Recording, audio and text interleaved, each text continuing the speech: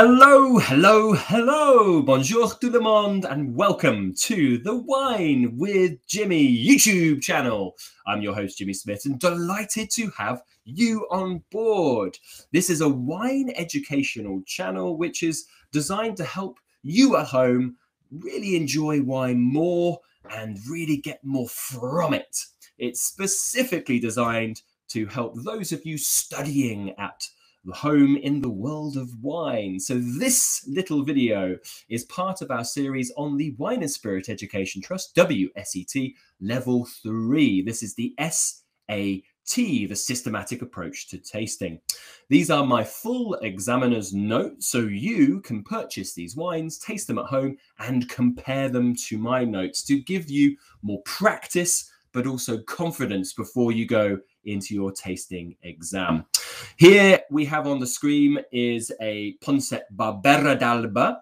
Now, if you have any comments, any questions or concerns, you want to ask me anything about the wine, maybe you want to share your scores when you mark it at home, please do pop it in the comments section below this video, and make sure you click like and you click subscribe to get weekly updates. There's also the world of social media if you are that way inclined. So yes, Punset Barbera d'Alba from the grape variety Barbera, part of the Level 3 syllabus. Piemonte is where we are looking in northwest Italy. It's the 2019 vintage at 14% alcohol, and it's available in the UK from Streatham Wine House, which is my wine bar, for full disclosure, at £21. So let's go through the tasting note. Here we go. Now, I actually found this to have not the deepest of intensity as I was expecting. It was towards the pale style, so good transparency through it, and it was more kind of ruby-esque. It's only 2 years old. Barberas sometimes can be quite purpley in their youth, and of course can go quite garnety as well, but this is sitting in the pale ruby. That's 2 marks available. Now, as you know, if you've watched this, you'll know this. If you haven't watched one of my videos before, I split the nose into 2 parts.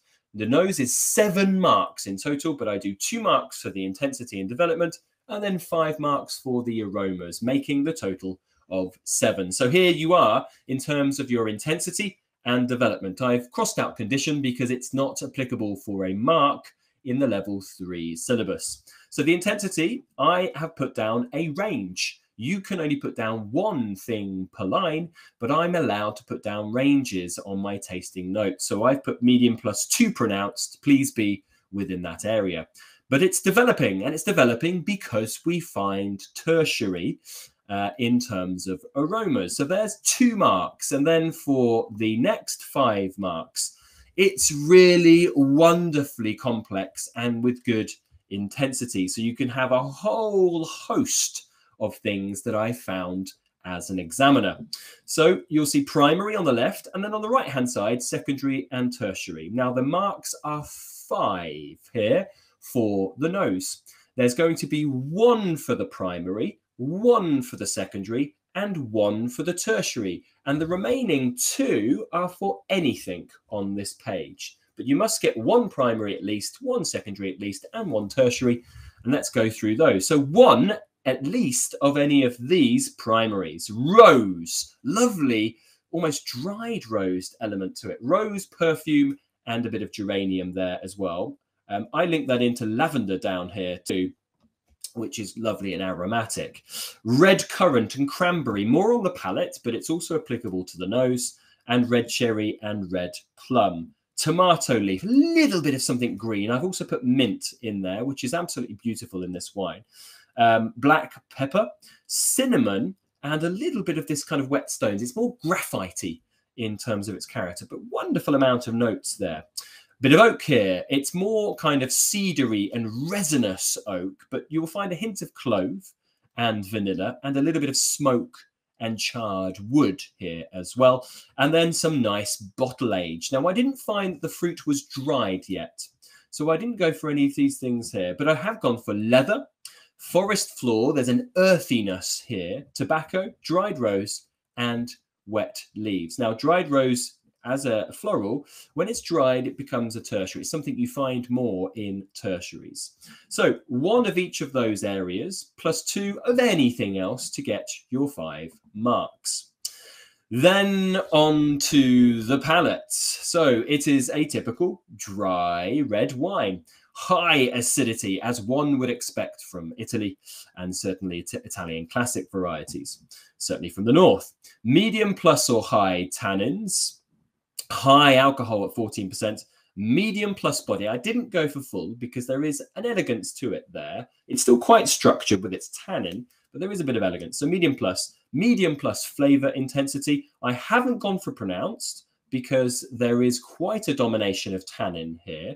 And I've also not gone for the longest length. It dries up, and that's due to the quite high tannin. So at medium, that will become very long, this finish, with time.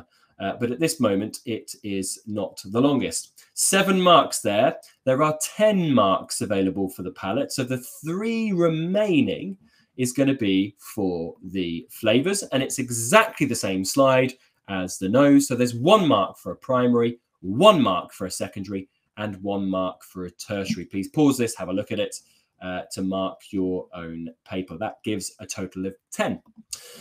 Then your conclusions for 2 marks. BLIC is the Blick process. You do not have to live by the sword with this process, but it's useful if you find it difficult to come up with your own quality level conclusion. Now, I think this wine has balance in terms of comparing the tannin, the acid, and the body and flavor compounds. It's all at the very high end, but it's fine. It doesn't have the length yet because the wine's still dominated by tannin, but it has great intensity and very good complexity. 3 out of 4 means it's very good. I think most of you at home will accept that this is very good, but it has brilliant potential for aging. But it could be drunk now, certainly. I think, yes, it has big tannin, but I still think there's plenty of other stuff going on. I think it's going to be nicer in time, and I think it will become outstanding. But for now, it's very good. Can drink now, but has potential for aging. Please do tot up your scores.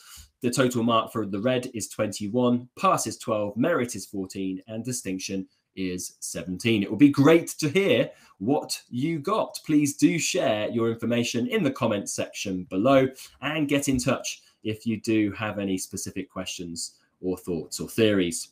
Thank you very much for your time and attention. Please join me on another tasting note and take care of yourselves. If you do find yourself in London, please come and see me at one of my establishments for a class, a glass, or a bottle. I've been Jimmy Smith. Ciao for now.